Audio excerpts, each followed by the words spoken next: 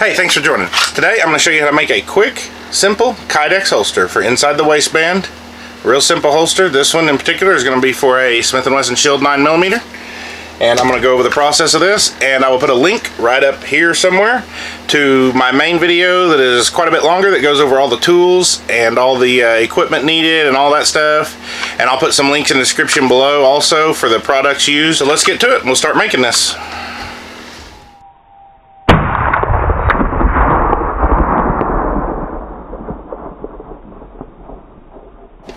Alright, so we're going to be using a real gun to mold this, so the very first thing we want to do is make sure the gun is clear, 100% clear. And then I went ahead and cut the piece of Kydex. I cut this one to basically about 6.5 by 8.5 to start with. And I went ahead and marked center on this, the lengthwise, the 8.5 way, marked it at 4 1/4 center. So the gun will sit basically right there. And now, I take some of these blocks. I just go to like Hobby Lobby or craft store and I bought a bag of this little miscellaneous size chips of wood. That's the easiest thing I found to mask with. I'll take 2 of these small ones that fit in this ejection port. I have to double them up. And go ahead and take some blue masking tape and tape them on.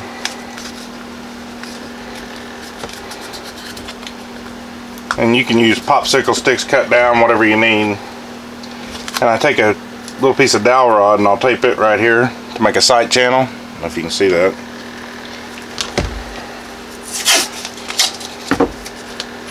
Go ahead and get it taped on there. And anywhere you've got that's going to cause extra retention or hang up, you want to go ahead and block it out. Like this has the takedown and the slide lock. So go ahead and cover those with a little small popsicle stick. I'll go ahead and tape them on there. That'll just keep it from having any extra retention there, because we'll try to get our retention right here on the front of the trigger guard.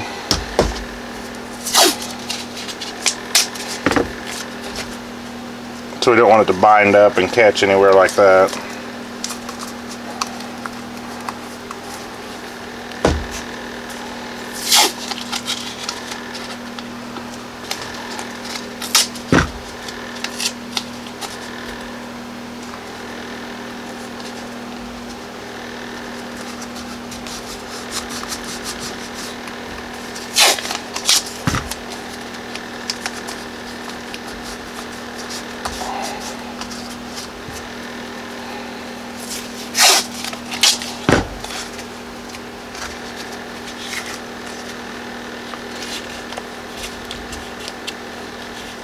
I go ahead and cover the trigger guard with a little bit of tape just to keep it not where it doesn't push too tight down in there.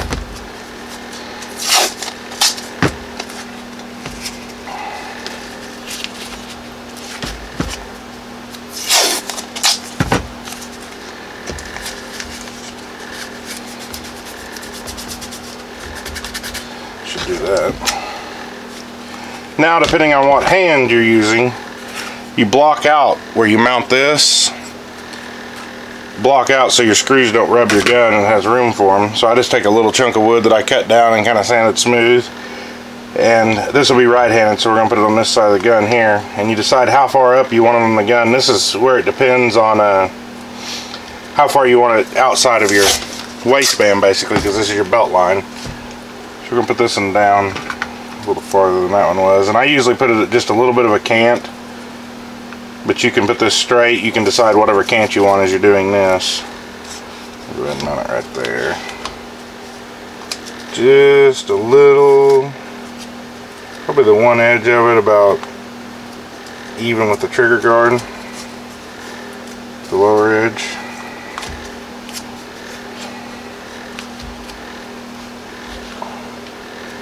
I kind of just set it on here and toy with it to see where I kind of want it to set. That should work perfect.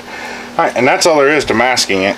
I mean, that's as masked as you really need it for this. Go ahead and put this in the oven. And like I said in my other video, make sure you start at the very lowest temperature and put your textured side up so it doesn't get any lines in it from the oven rack. But start at your very lowest temperature on your toaster oven and slowly work your way up till you get to the temperature you need it at, which is approximately around 300 degrees, makes it really pliable. So, alright, so starting with my oven on about its lowest heat setting. Throw this in there. And then once it warms up to that, I'll just gradually increase it ever so slightly till I use my laser thermometer and actually open a door and shoot this and shoot it all around. Sometimes you have to spin it around depending on the size of it to get it all equal temperature. But normally I don't have any issues with that. But once you get it up to about 280 to 300, then you can pull it out and throw it on your foam. Now one thing I do is I take my heat gun and I go ahead and kind of warm my foam a little just so it's not cold. And I go ahead and warm the gun just a little. Don't get it, you know, don't hold it one spot and get it hot, just get it warm. And I usually take my top piece of foam and just throw it on top of the toaster oven, and it kind of gets warm just from that, so you don't have to heat it. Once you pull your Kydex out of the oven, you need to be prepared to move kind of quickly, because you don't want it to get too cool, because you'll lose some of your definition if it gets cool. So you want to be ready to go and have everything ready whenever it's ready. So you just pull it out, throw it on, set your gun on and fold it over. Okay, so our Kydex, we got it to temperature.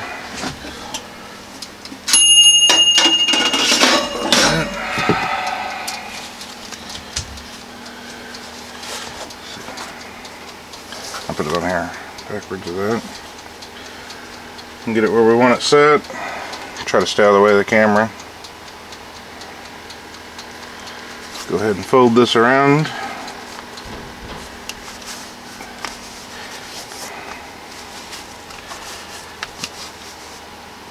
Press it down on there. Try to keep it pretty even. You get your foam on.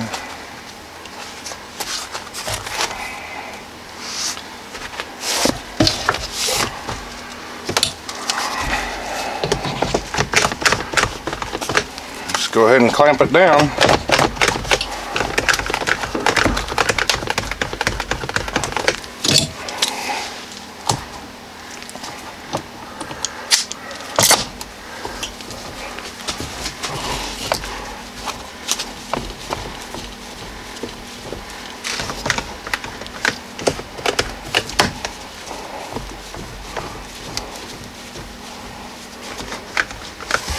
Now we'll just let it sit there for 5-10 minutes, let it cool off. Once it's cool, I'll be back. It should be cool enough I can go ahead and open the press.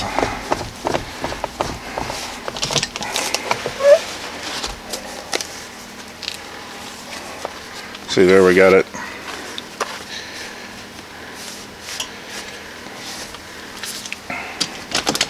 Just like we want it there. We'll pull the gun out of it. Show you kind of what we got. And as soon as this gets the rest of the way cool, I'll go ahead and get it marked out for how we want to cut the holster in the shape we want. And I'm going to switch the camera around and we'll do that.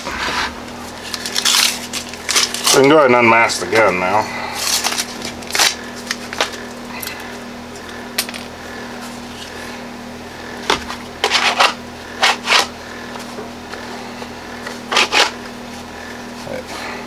Now we got to decide how we want it to look.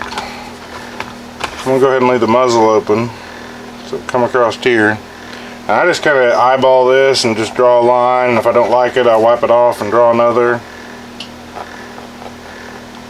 Just kind of trial and error, at least it has been for me, on how to get it how I want it.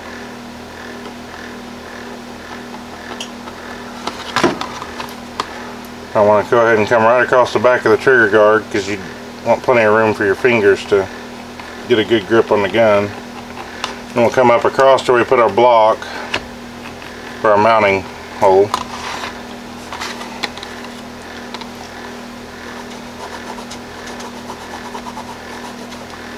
And these are just white fabric pencils. You can get them at Walmart, or this is a dressmaker's marking pencils, what it said. That's what I use for it. You can get these at Walmart or Hobby Lobby or wherever. I think I want it to come out just a little farther that way, so I got plenty of room for the rivet there.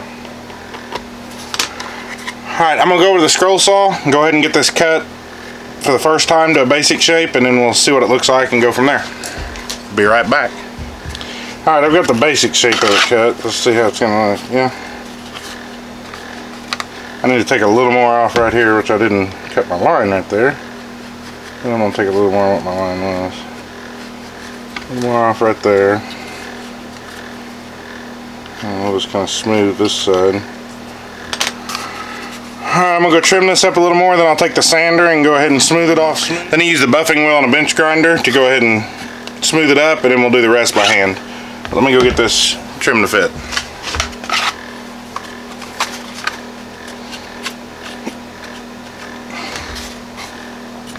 Right in here is where you got to worry about making sure you have enough clearance, which I have fat fingers, so this is probably enough for most people. But I'm going to go ahead and take just a little bit more out right in there. Give me just a little more clearance so you can get a good grip on it. Okay, so I went ahead and buffed it. You can see there's still some of the buffing wheel left on it, but got what I can with that. Now I'm going to use a piece of this 500 grit sandpaper and just smooth everything up.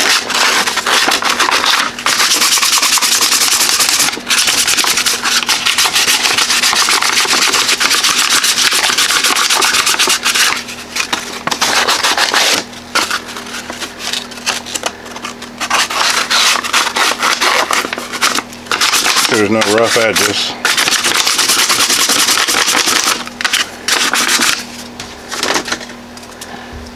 I just use one of these red scuff pads to just final finish the edges, just to make sure they're good and smooth.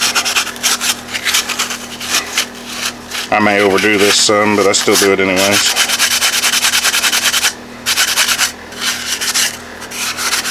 Alright, so now I got it all blown out. Now, I just need to put a rivet in it, hold it together. We're going to set the rivet right in this empty space right in here. I usually use my drill press for this, but this is just one, so I'm just going to drill it with this.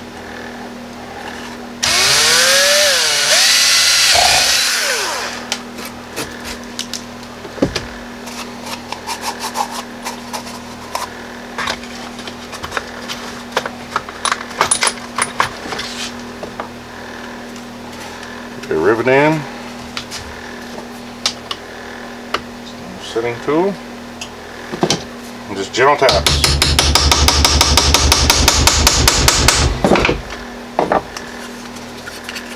So you get the rivet set in there. So now let's try the gun in it and see how it feels.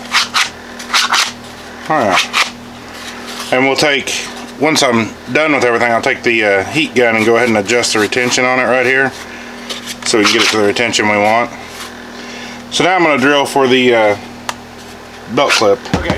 So now we're going to drill this. The easiest way is just set this on here how you want it and just mark the holes.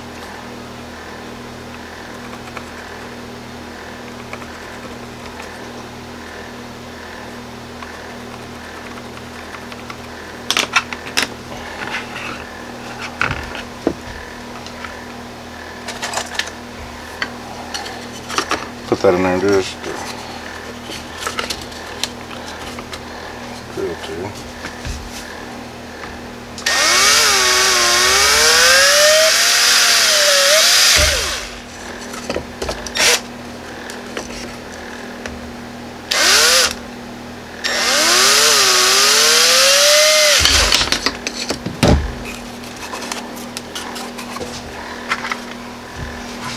Took a little deburring so I'm going to smooth them over.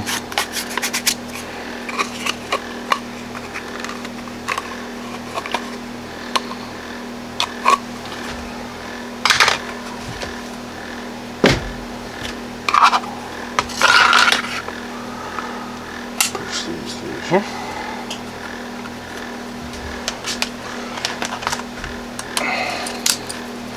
Go ahead and get these snug down good and tight.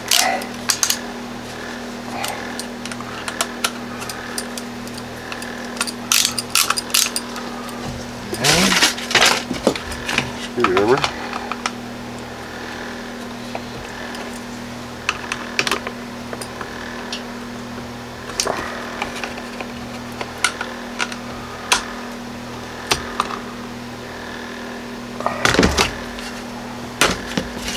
I'll get that on there good and tight. Now, I just need to adjust the retention right here, and it doesn't need much. But I'll go ahead and show you how I do that.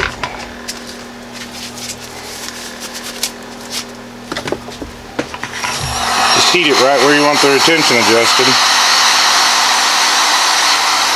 Go on that trigger guard. To get it warm, I just push my Sometimes it's easier to do it with the gun in it.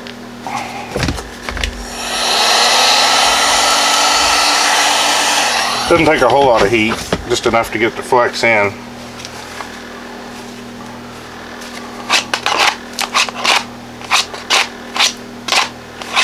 I like that right there, so I'm just going to leave that one alone. If you enjoyed this video, make sure you hit that like button. And I've got some more videos coming up in the future on this. I've just been playing with some leather, doing a hybrid holster. A hybrid inside the waistband holster. I've actually made a couple now. As soon as I get that fine-tuned on how I'm doing it, then I'm going to make a video on how to do that. It's a pretty simple process. It makes a real nice, a lot more comfortable holster to carry every day inside the waistband. So look for that in the next few weeks. And thanks for watching. And make sure you subscribe so you see more.